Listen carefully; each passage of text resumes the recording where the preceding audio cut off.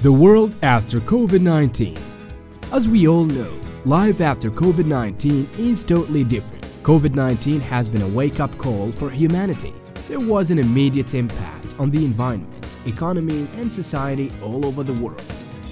But the question is, how can the pandemic change our world? Is the bad news continuing, or there is another approach? There are two changes that you have to know to answer these questions. First change, our beliefs about jobs. During the pandemic, the market understood that there are jobs we cannot function without them, like chemists, doctors, nurses, cleaners, and deliverers. Also, the society figured out that there are bullshit jobs that do not add value except money.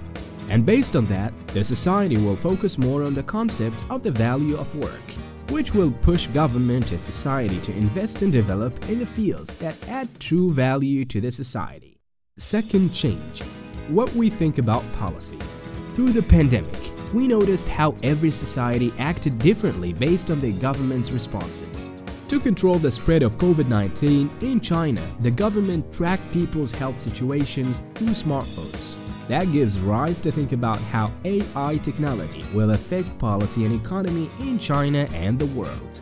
That gives rise to think how artificial intelligence technology will affect policy and economy in China and the world.